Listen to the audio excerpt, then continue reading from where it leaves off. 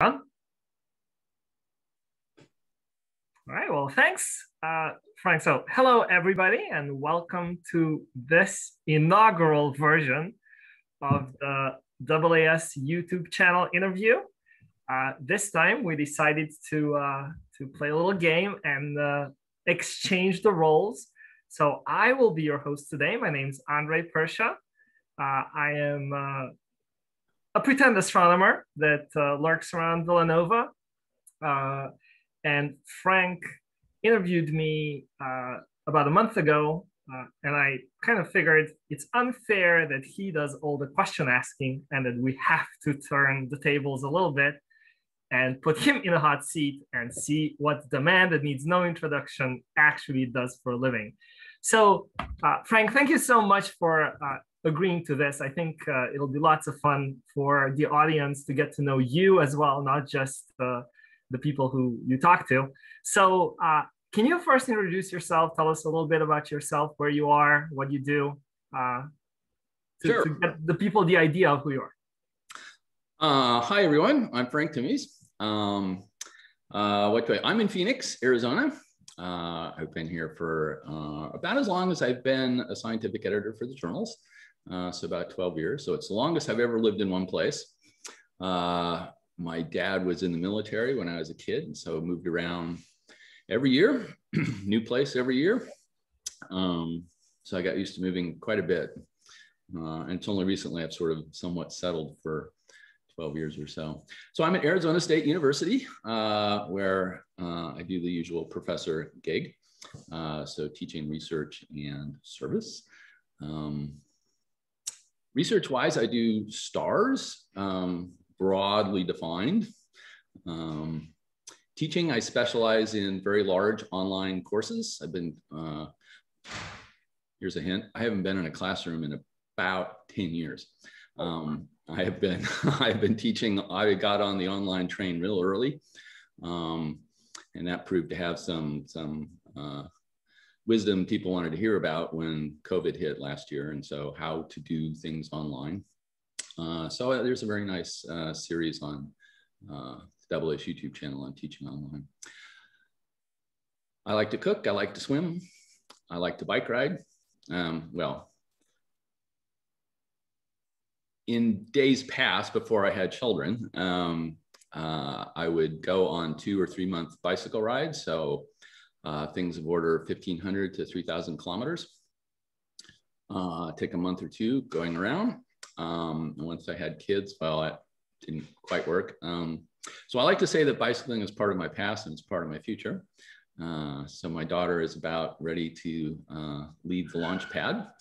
And so I'm already looking for what my next bike will be. And I would really enjoy getting back out on bicycle touring. Well, Arizona to Pennsylvania is not that far. So, hey. There you go. Maybe you'll get a visit. That'd be perfect. So thank you for that introduction. Really wonderful. Let me kind of cherry pick a little bit. So you said you've been the longest in Arizona for 12 years. So out of all the places, where did you enjoy the most? Ooh, that's a every place has its pluses and minuses. You know, whether it's the weather or the amenities or things around. Yeah. So I don't think I really have a favorite. I will say when I was a kid, because my dad was in the Navy, spent a lot of time on both coasts, bouncing back and forth from one to the other. And so it wasn't really until I was in my mid-20s that I spent some time in the Midwest, Chicagoland. But I've been down south. I've been all over the USA. Oh. Not many people can brag about that, so that's pretty cool. I enjoy Phoenix. I do not mind the weather at all. I sort of like the heat, especially if it's a dry heat. Snowstorms. And storms, yeah, we do get the summer storms, the haboobs rolling in. These are dust storms. Very large dust storms, like it's a huge wave of dust coming in. It's pretty amazing to see one. But yeah, so they've all been good. Many of us have observed at Kitt Peak, so it's always fun to see all the dust devils around. And Not quite Phoenix, but still. Yeah, Tucson is, you know, order 90 miles or so, 100 miles to the south. That's right. So how can you tell us a little bit about how did you get involved with the AAS in the first place, and then how did you kickstart the YouTube channel and the journal series? Okay. All right. So I came to Arizona State University in 2008 is when I started. And they brought me in as a full professor. So I'm a little unique and I skipped the whole tenure track bit. Not because I didn't pay my dues. But that's why they brought me in. And so when I first came in, then at the time, Ethan Vishniak, who's the editor-in-chief of the APJ, used to put ads in the job register, the AAS job register. And so when I got there, there was a job ad for somebody to be a scientific editor for the journals. And I'd always sort of eyed it. And so it turned out to be the shortest job application letter I ever wrote. It was a single sentence, just that I feel motivated and qualified to provide quality service to the community. And that was it. That was a one-liner on the whole thing. So Ethan picked it up. We had a little chat, and it went from there. And so I've been a scientific editor for about 12 years. I'm enjoying it. I still have fun doing it. So one of the reasons why I got into it is you know, I used to read the journals a lot as a graduate student. I did my grad work at Santa Cruz Lick Observatory. And so I would spend hours and hours in there chasing some line through the literature.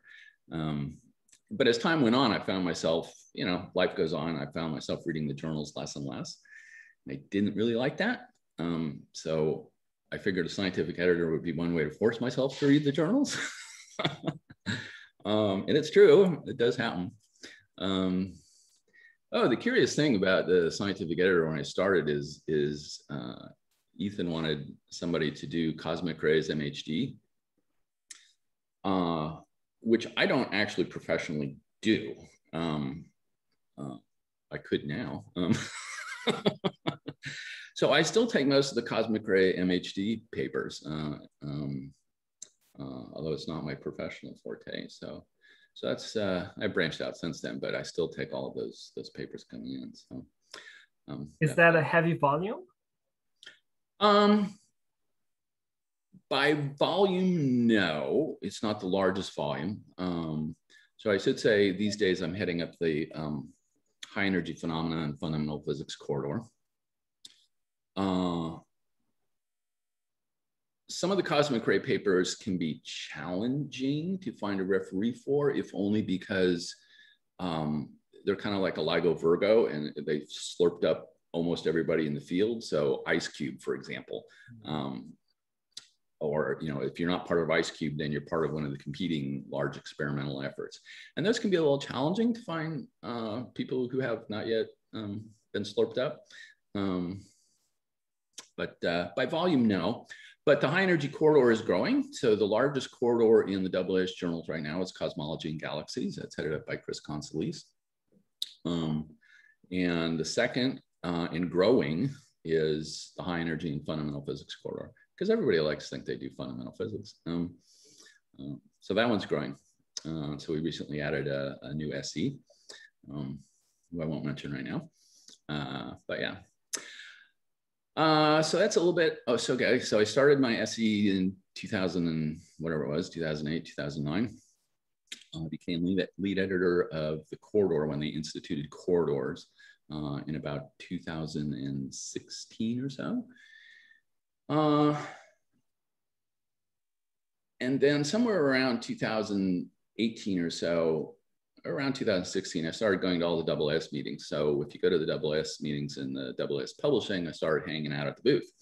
And we have bright, shiny objects to give away. So in fact, they kind of look like this.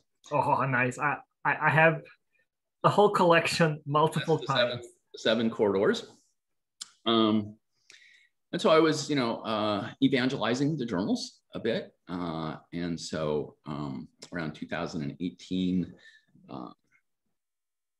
the AAS bumped me up a little bit to senior lead editor. And most of that was to evangelize the journals. So I had created this presentation on how to be a good author, what to expect as an author when publishing the AAS journals. And so I had this talk and I kind of gave it around. And I was looking around for ways to propagate the journals. And so I poked around and I discovered that the AAS had this YouTube channel. And it had been started in 2014. It's lost to history who actually started it. But when I got there, by this time it's about 2019 or so, I'm coming up on 2 years. It had, all of like 4 videos. The last video that had been uploaded was 4 years ago. Had all of like 22 subscribers. And I was like, I can do something with this. Can bump it to 25? You can bump the number of subscribers to at least 25? I can definitely do that. Probably 26 is my limit. And it's what, 1,500 give or take right now? It's around 1,300 right now. It's growing pretty good. I'll talk about that when we get there, or you can ask about it. So that's when I started. We're coming up on the 2-year anniversary is when I started posting regular content on the AAS YouTube channel. And for the first year, I pretty much spent the time on the journals proper. So, history of the APJ, of the AJ, what's the business model, current business model of the journals? How I put my talk on there, right? So how to be, what to expect as an author, how to be a good referee, why do we do double anonymous reviews? So really journal specific. And I was still sort of building my little studio that you see behind me. So some of the videos are a little cracky on the quality, but that's primarily on me. It's also what makes them charming, though. If you say so. And so after I had done that for about a year, I mean, a stick of gum only has so much flavor, right? And so, okay, I sort of chewed a lot of the flavor out of talking about the journals. And so now what? So you can always revisit those topics, and lately I have been. So I was looking around for what to do next, how to expand the scope. And I didn't want to compete with Susanna Kohler's AAS Nova, right? So she will take an article and she will give her take on it and put it out there. So I didn't want to compete with that. And so it was actually Kevin, so we're poking around what to do. And it was actually Kevin Marvel who made the suggestion of, well, maybe try interviewing authors. Well, that's an idea. And so that's how it sort of started. And it just so happened that it happened to be around when the pandemic started. And so it wasn't planned to be some substitute or, pandemic activity. It just worked out that way, that there was sort of a captive audience for a year or so. And so for the past year, and it's coming up on the 1-year anniversary on April 29th, will be the 2-year anniversary since I've been doing this. And so that's how the AAS Journal's article author one started. And I decided to try and always keep the content fresh. So there's a new release every 3 days. It has since expanded from just being the AAS Journal author. So I will now do the other scientific editors, your scientific editors, so you can learn who your scientific editors are. So I've done a good fraction of the scientific editors. The AAS also picked up Sky and Telescope. So I'm now doing Sky and Telescope articles, pick up the amateur astronomy, pro-am astronomers. Those tend to do pretty well. And the newest series to get started is, which you had the inaugural kickoff, is on the ebooks. So generally planning on doing about a new ebook about once a month. So I've already contacted the author of hopefully the second one. Don't want to mention name because they haven't accepted yet. But we're going to try and do the ebooks once a year.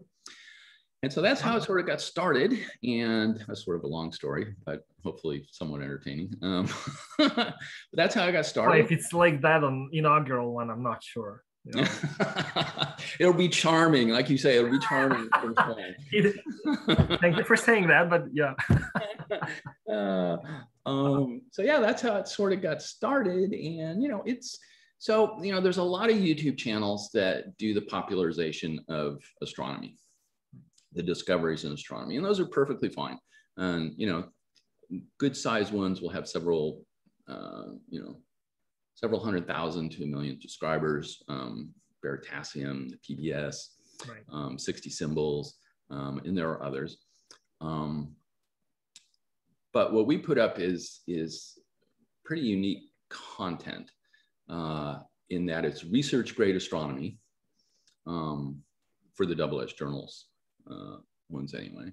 And so that's just unique, and you get to hear people talk research grade astronomy, right? It's hardball astronomy. We're not, there's no hype around some discovery or, this, that, or the other. But I'd say the beauty of it is it's still distilled so that everybody can follow, right? Yeah. With some bit of jargon, because, you're going to sling it a little bit. But people can follow it. And the other unique thing is it's different than a talk, right? You're actually talking about your article. Whereas if you give a talk, you'll pull some figures out of your article, but you're sort of wrapping it up in a different mode, and you're delivering it, in a different mode. You rarely, if ever, get to actually talk, go through the paper with somebody. So it's got a lot of unique content to it. I'm under no illusions that we'll have some, million hit viral video. What do you know? It's just not that kind of a content. I think this video might get a couple of million,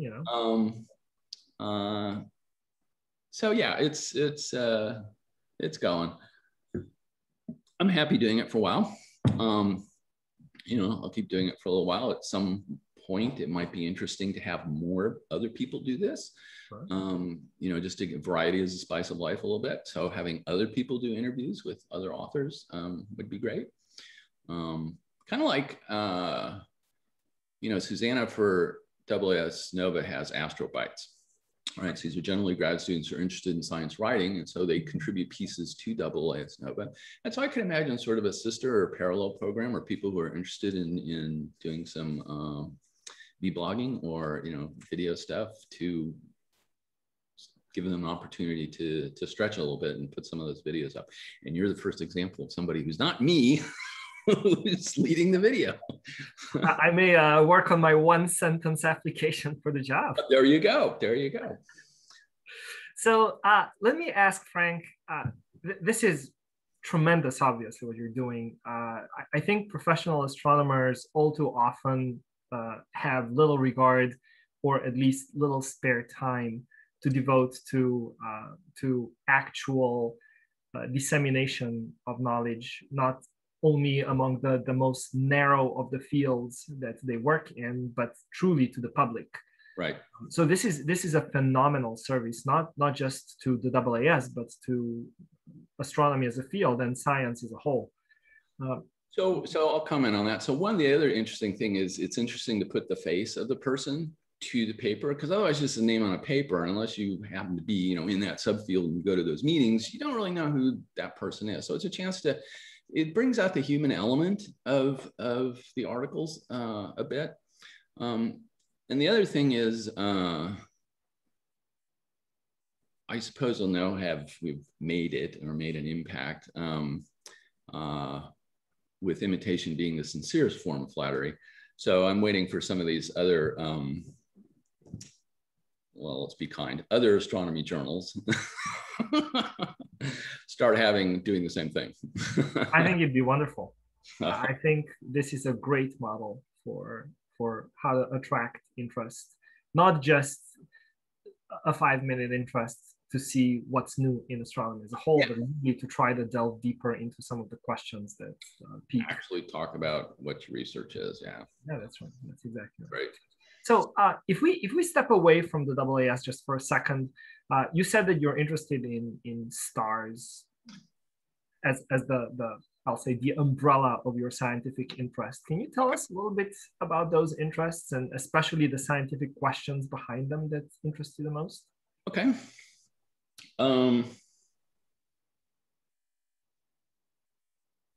Yeah. Well, how did I even get into it? So that's always, how does anybody get into the field they do?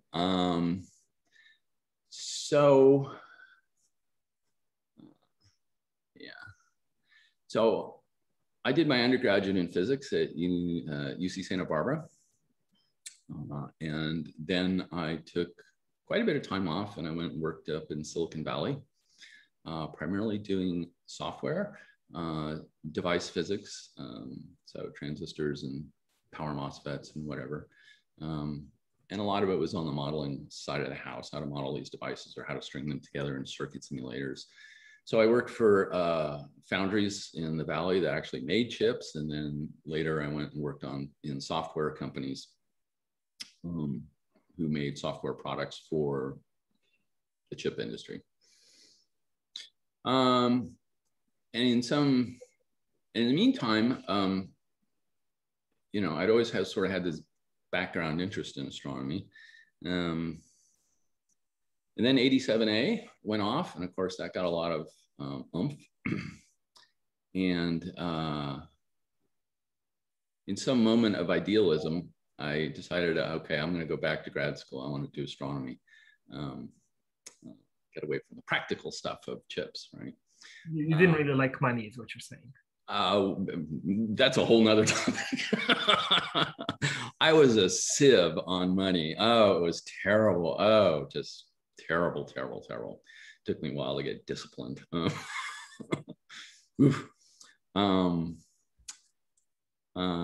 no, I like money.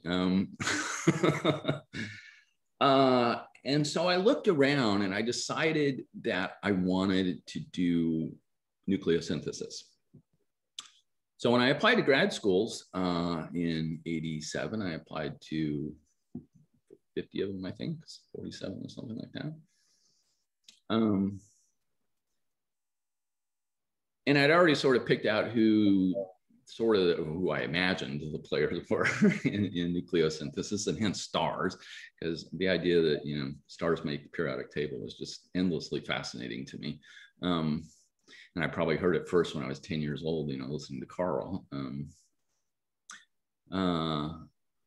so I ended up going to Santa Cruz. That was my choice, in part because I was living in the Bay Area, so Santa Cruz wasn't too far away. And so I went to Santa Cruz, and I sort of still had my eye on stars. And then eventually I hooked up with, that first year, I hooked up with Stan Woosley.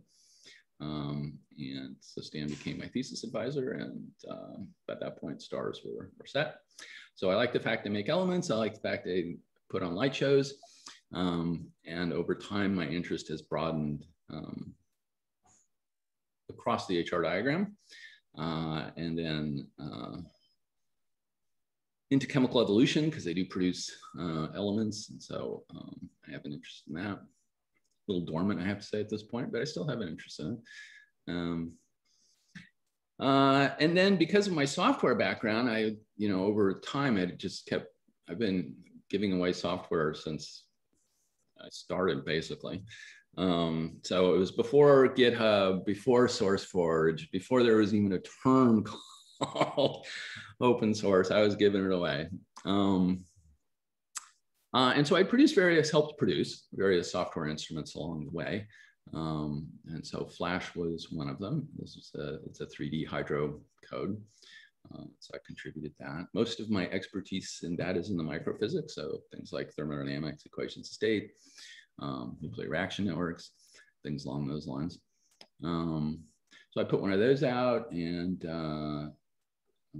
then another one came along called MESA, modules for experiments in stellar astrophysics. So I helped push that out the door. I'm still involved in MESA. So it's not only just the science question, but providing the tool sets to enable other people to answer their science questions. That's sort of a driver of what I do. If you want to talk about what I'm currently researching, okay, that's a fair question. So okay, I'll go. before I challenge you on that question, I'm guessing Richard Stallman must be one of at least many of the role models, because he obviously advocates for complete freedom of intellectual property. Well, he's a character. He's a character. Let's put it that way. Certainly. For those who don't know, he's the guy behind the general public license, and trying to convince everybody that open source is the only way to go. Yeah. But before we talk about what you do right now, let's talk about Mesa a little bit, because I think it's one of the hottest kids on the block. So the history is particularly fascinating. It's another person leading it, at least the initial effort, that comes from outside of astronomy to make this huge impact in astronomy. Talking about Bill, of course. So can you tell us a little bit about that story and then how you got involved? Yep. Yep. In fact, I have a presentation on this. So it was approximately 2005. I have the exact date. I still keep the email. So I get this email. It says, "Hi, my name is Bill Paxton. Can I please use the software tools on your webpage? Because I've been giving this away for a long time." And so I looked at this and oh, this is a weird message. And it was weird for two reasons. Number one, they're hanging off my webpage. So you can just take it and go. That's my license. So it was very unusual for somebody to ask if they can use it. And so I looked at the address, and it was coming from UC Santa Barbara. And so I figured that it was a graduate student of Lars Bildstein, a new graduate student. He was just being uber polite. So I replied, and okay. And then about three emails later, I'm going, this guy's no graduate student. Who are you? And it didn't take too long to figure out who Bill was. And I was like, oh boy, we've got a ringer here. So for those who don't know, so when Bill was a graduate student at Stanford, so Bill's a computer scientist, there's this demo out there called The Mother of All Demos. And it is the demonstration of basically the entire paradigm that we use today in computing. They had to invent the mouse. So your mouse dates from this. So Bill was on, it was sort of like Alexander Graham Bell and Watson on the telephone. So the Professor Doug Engelbart was in San Francisco. Bill was in Palo Alto. And they are demonstrating remotely video, shared editing, the whole paradigm. So check it out. It's called The Mother of All Demos. There's still videos of it. There's still stuff around it. But Bill wasn't done, so Bill graduated. Ended up working at Xerox PARC for a little bit. And so we actually had Bill was a little bit before me, but I also worked at Xerox PARC for a little bit in my Silicon Valley days. And then Bill left Xerox PARC and became one of the most earliest employees of Adobe. And so then what Bill and others invented at the time was scalable fonts. Right? So up until then, all fonts were rasterized. And so the instantiation of scalable font technology was something called PostScript. And PostScript forms the backbone of PDF. And so if you've ever handled a PDF, if you've ever handled a PostScript document, there's a little bit of Bill in there. Actually, there's a lot of bit of Bill in there.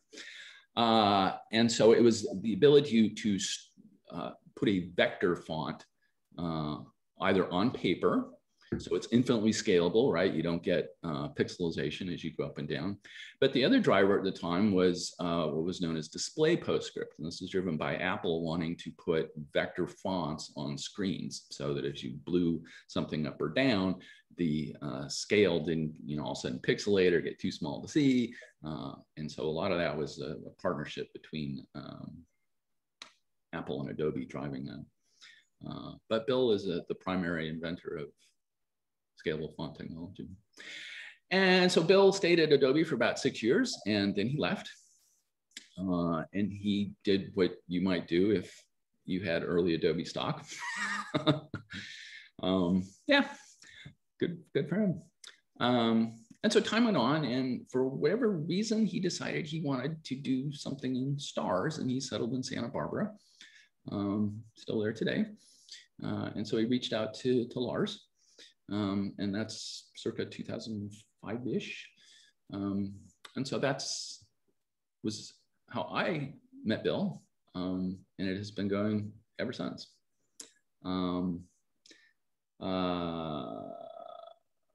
Yeah, so meeting in 2005, 2006, so the first Mesa instrument paper was in 2011, so that's about how long it took to come up with something that would be publicly usable.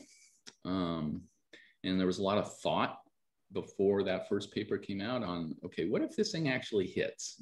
How are we going to handle this? What's the plan here if this actually dings? And you'll see a little bit of that plan. I still think it's the only APJ paper that has an appendix called the manifesto, where we lay it out. This is going to be an open source stellar evolution instrument, which was a first at the time, because everything before that was closed code. You had to do the secret handshake and know somebody, and maybe they'll do a model for you. And so this was going to be sort of the democratization of stellar evolution. Yeah, and so it ended up hitting. And so one of the innovations that we do is we put out an instrument paper about on average every 2 years, sometimes a little shorter, sometimes a little longer. Because anybody who's ever written software knows that by the time the paper comes out describing it, it's already out of date. So trying to break that mold of putting out one code paper and you don't hear about this instrument for another 20 years in the literature. So doing a steady drumbeat, much like doing a steady drumbeat on the AAS YouTube channel, of what's new, and it's still going strong today. This is doing well. It accounts for about the plurality of stellar models in the literature, and people do, because it is open source, people do all kinds of things with it. So it's fairly used in the cosmology arena. People will put in different particles with different cooling and see what limits they can put on. For example, if you require stars to have blue loops as they go through their loop, then how massive or how energetic can this particle be before the blue loops go away? And so you can put limits on cosmological stuff for varying Gs or dark stars, things along those lines. And so, yeah, it's going well. And I'm happy to say that, Bill, for the Mesa team, took home the 2021 Tinsley Prize this year for his contributions. The Tinsley Prize is awarded for innovative contributions. And I think what's particularly notable about this one is it's the first major prize, AAS prize, given where it specifically calls out open source software. And I think that's really great. It's a good start. I think there should be more. And Bill certainly started Mesa, no question about it. But these days it's a team effort. And so I'd like to see sort of prizes evolve because there usually are teams from small to very large. And on very large, you can think of things like AstroPi, which have a very different development model, excuse me, where a prize can go to an entire team. As opposed to an individual, which is not, Bill absolutely deserved it as the individual. He certainly got the ball rolling. He's still a pile driver on the development side. So that's a little bit about Mesa. Yeah. Yeah, it's actually an extremely well taken point that I can't think of a single truly notable project led by a single person. It's truly a collaborative effort because more heads know more, and if you put them together, so it's natural that talented people, especially with some software background, can do much more if they put their heads together. Yeah, and to be honest, I mean, this is one of the things we thought about up front, right? A successful software project takes a village, right? Not everybody can or should be a coder. There's lots of other things associated with running a successful software project, academic software project at least, that need to be done. Somebody needs to do the science with the instrument. For one, demonstrate this thing can do leading edge science at the time. Somebody has to do the business case. Somebody has to evangelize. Somebody has to test. I mean, there's just so many facets where you can make a really valuable contribution without being a primary driver of changing the source code. And so I just want to help put that out there. It's not necessarily strictly writing source code. There's a lot of elements to it. Yeah. So let me maybe stress one of those elements, which is part of the public outreach for the code. You've been heavily involved in summer schools for Mesa. Oh, yeah. Can you tell us a little bit about that? Sure. Okay. So let me talk about what the goal is and then how that fits in the goal. So the experiment I'm running is, can you have an open source academic software instrument that lasts for, I said 40 years, I'll still say 40 years, that is the driver of the field for 40 years. Is that possible? And 40 years is a relatively long time.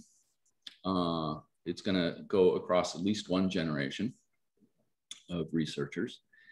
And so a very early effort was to push for growing your own next generation. Develop your community. And so the Mesa Summer Schools were a part of that intention to grow the community. Besides helping people know how to use the code better and for their own research, I mean, yes, there is that very immediate impact. And it's like a boot camp. You come out and you are much better at how to use Mesa for your particular research. But it had a larger driver behind it, which was to grow one's own community. And so, yeah, we've been doing that for since 2012. So the first year after the first Mesa instrument papers when we started the summer school. The summer schools also are a way it gives people a way to progress sort of through the Mesa community. So first they'll come in as a participant and, if they're engaged, they do, then we move them up into the TA position. And so we run a 4-to-1 TA to student ratio, and that's to get a lot of hands-on because we don't want anybody floundering. And so typically there's a table and there's 3 participants, which can be faculty. So faculty, you're welcome to show up. We call them participants, not students. And then one, bona fide black belt Mesa TA at the table. And it helps that whole table move forward without getting bogged down on something. And so we run about 40, 45 people per school. Been running it since 2012. Didn't run it last year for all obvious reasons, unfortunately.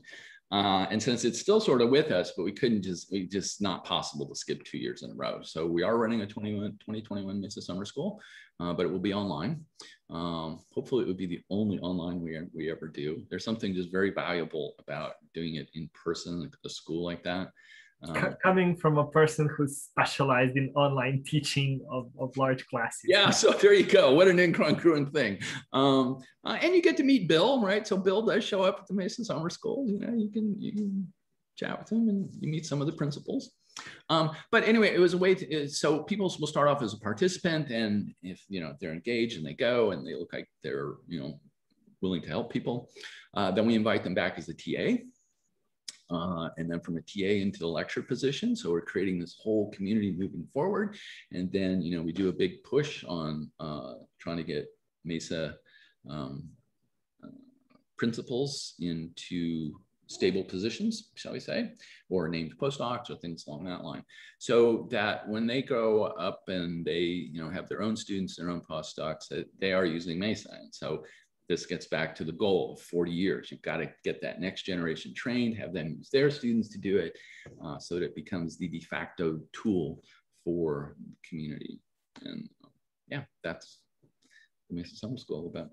So let me ask one last question on MESA, because I'm curious. A piece of code is never complete, right? And once you have it written, then you realize, oh, I should have written completely differently.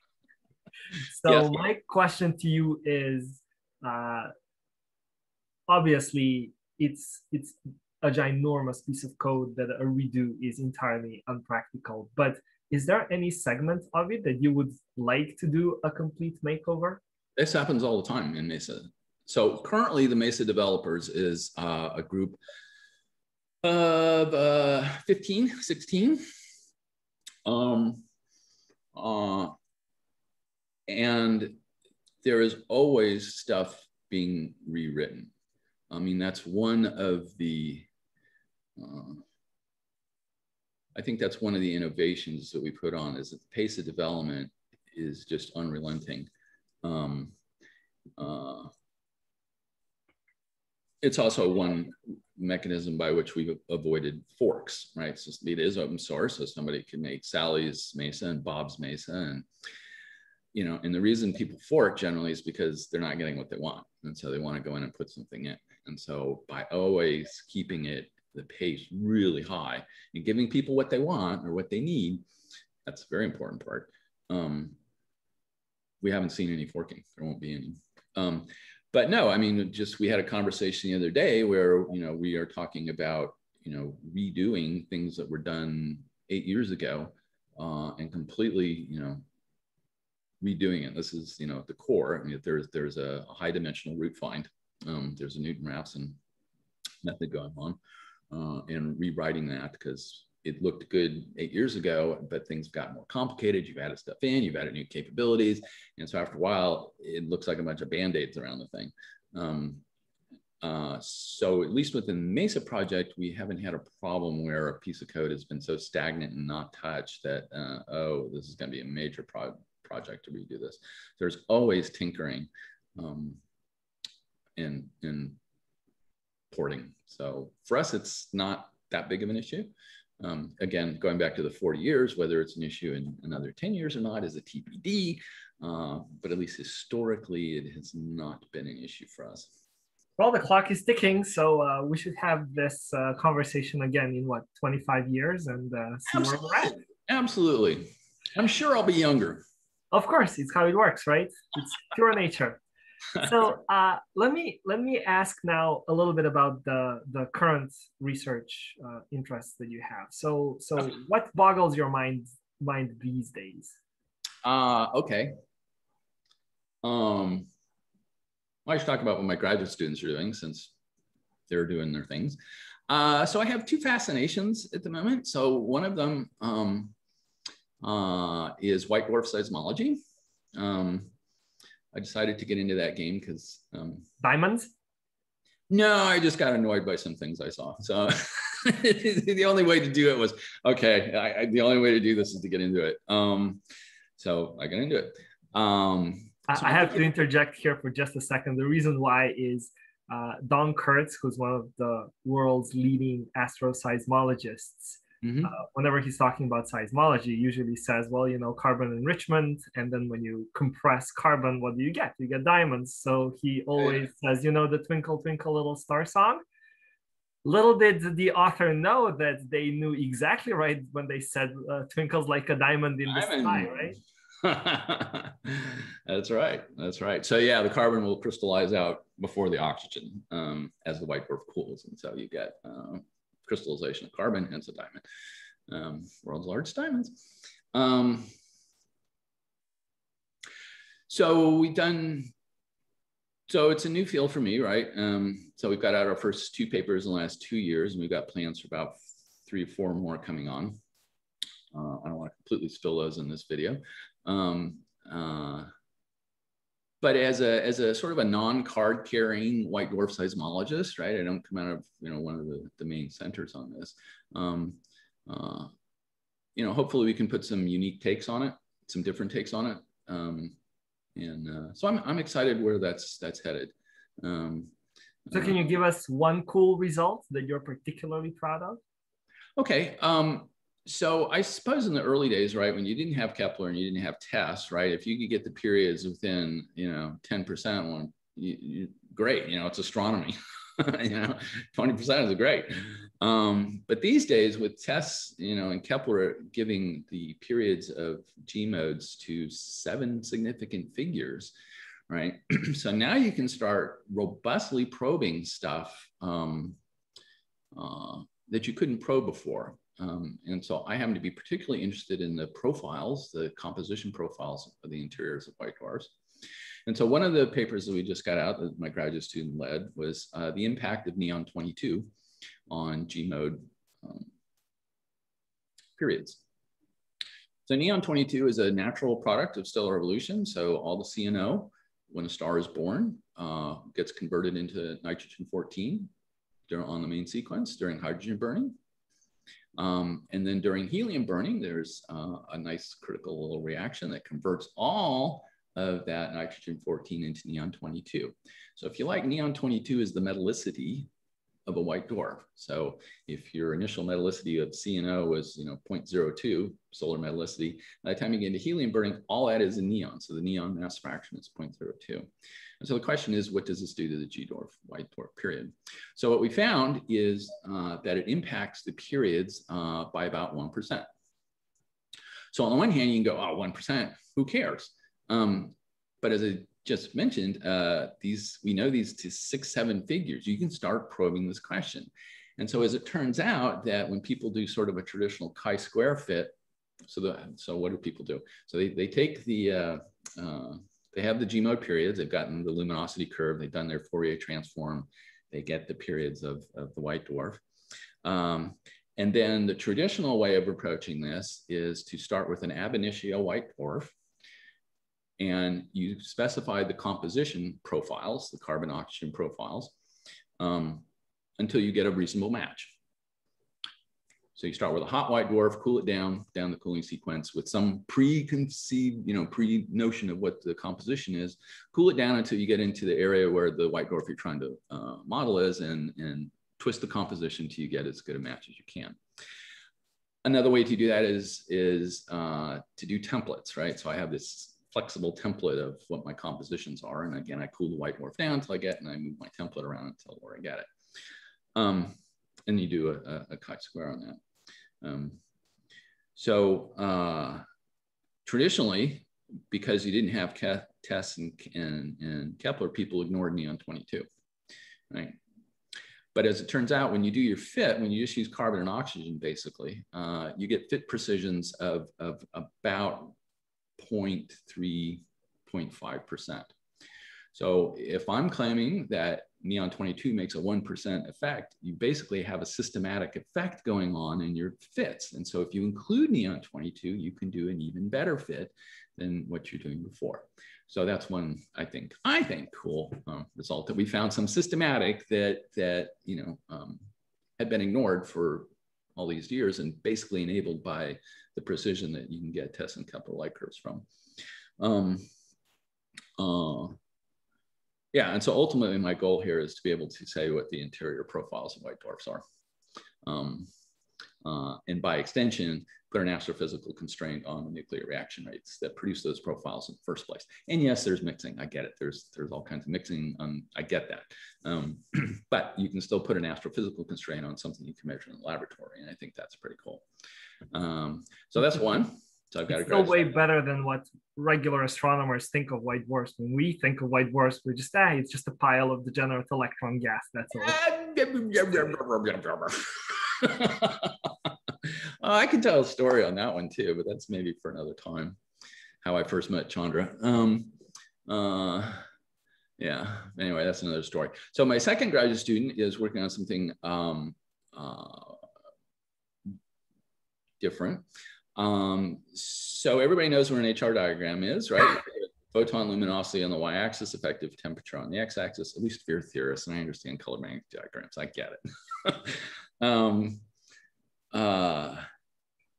And so sort of in some burst of inspiration, we asked, well, what if you changed the y-axis to put the neutrino luminosity and you had a neutrino HR diagram?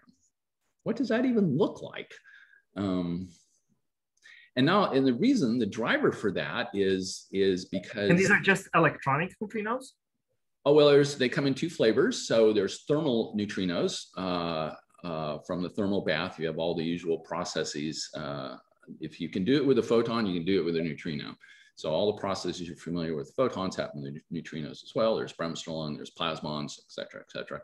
So these are thermal driven processes that produce neutrinos. And then there's also weak reactions that will convert a neutron into a proton or vice versa and then release. So there's reaction neutrinos and thermal neutrinos.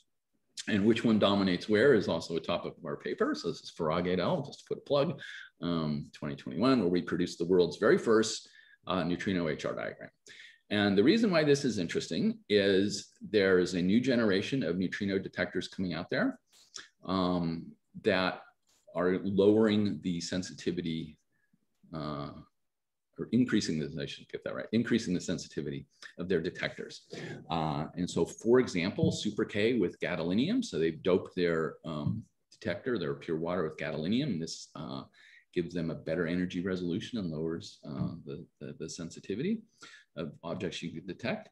And so currently, if there is a pre-supernova going off within a kiloparsec, Super K with GD, gadolinium, should be able to detect the supernova 10 hours before the star explodes. Well, this is really cool for a couple of reasons. Number one, if you can detect those pre-supernova neutrinos, then you give a heads up to the electromagnetic and gravitational wave communities. Something's coming, get ready.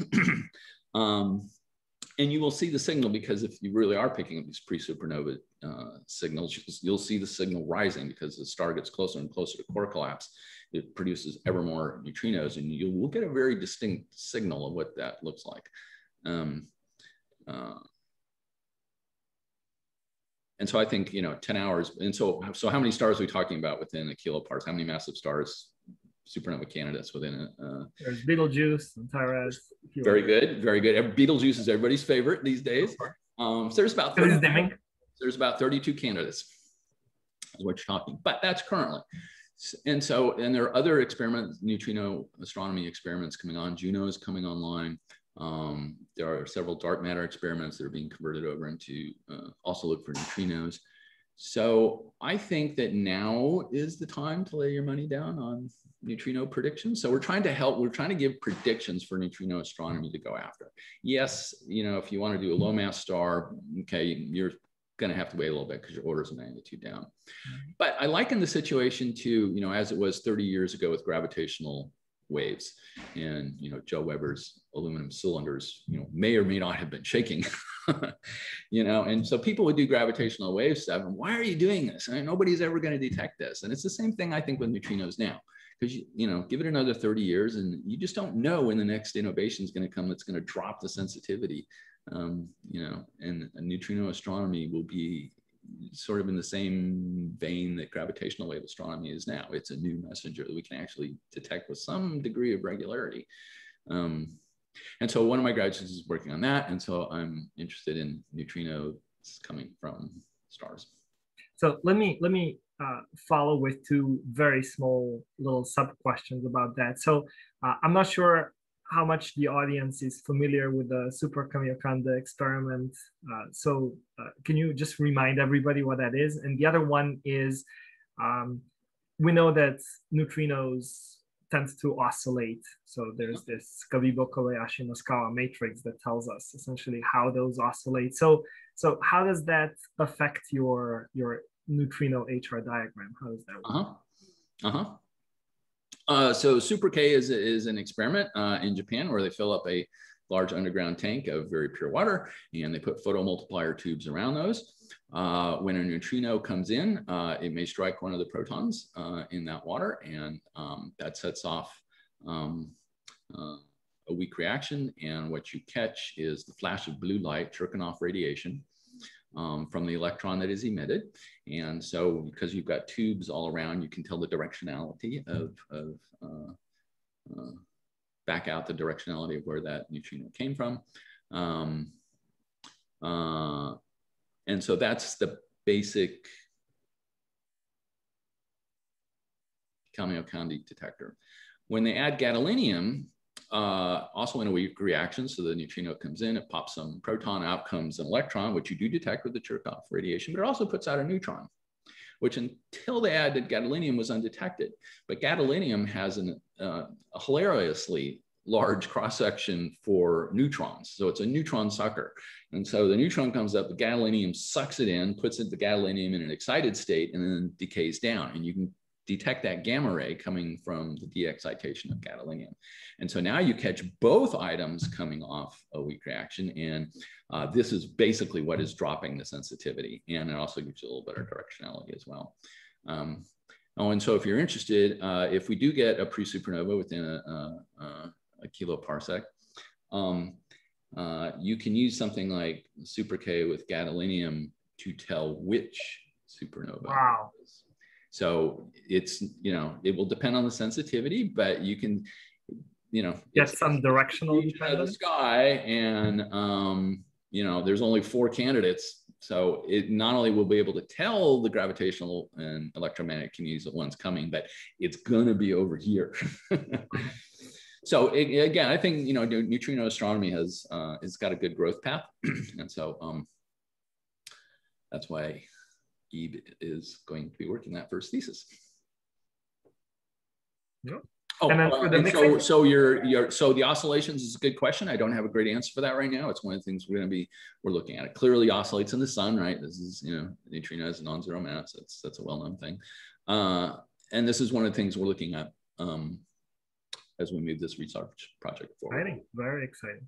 So let me because we're coming on top of the hour, let me take you back to worldly affairs. So let me try to recap this. So you're a family man. You are working in academia, have a very productive, active academic life. You spend a significant amount of time contributing to open source projects, and then spearheading the AAS YouTube channel and contributing as the scientific editor. Seems like how do you manage to balance all of that?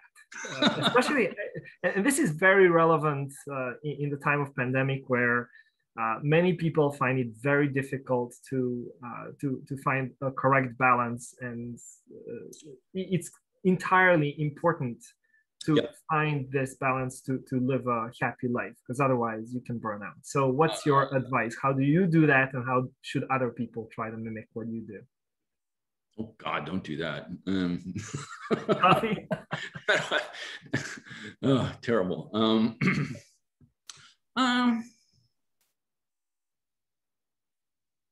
do think that life-work balance is important. It helps. So doing other things outside of what one does professionally. So I do like to cook. I'm fairly reasonable in the kitchen. I enjoy it. Invitation, everybody. I have a particular penchant for desserts. So I enjoy spending time in the kitchen, making stuff. I also enjoy just being active. So getting out and swimming or bicycling or whatever it may be, but getting the heart rate over 60 is a good thing. Also clears the cobwebs out. I mean, one of the things I really liked about going on really long bike rides, you sort of reach as you're going, and you're laying out, 80, 100 miles a day, you sort of go into this Zen state where it's almost noiseless, right? There's all this stuff going on, but your head is very quiet, and that's a nice clearing out of things.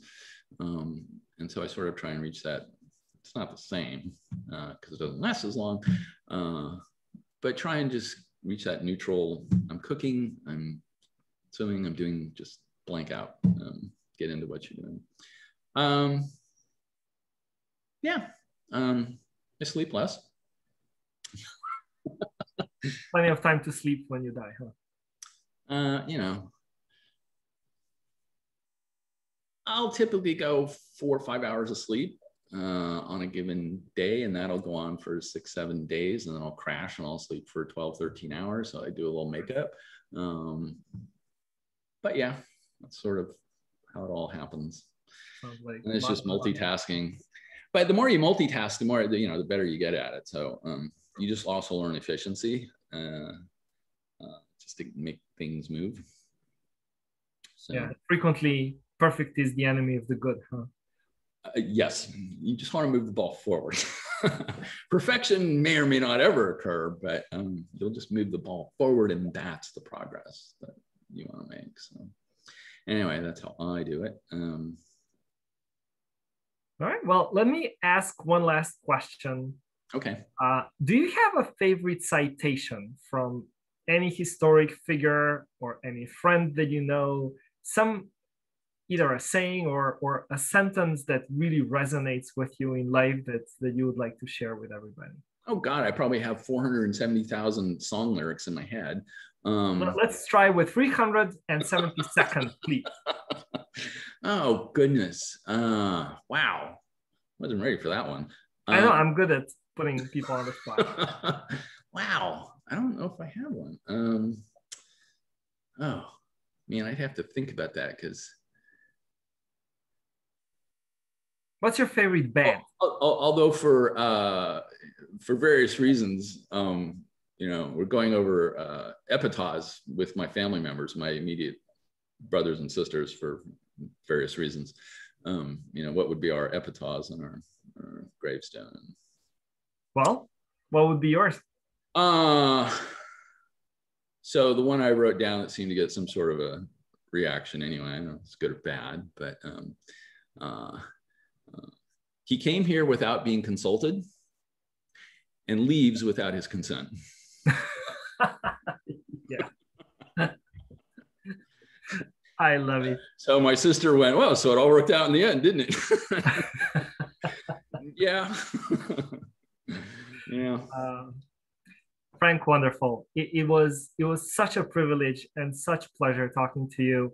I really hope that the audience had gotten a glimpse into what an awesome editor they have to take care of their scientific appetites.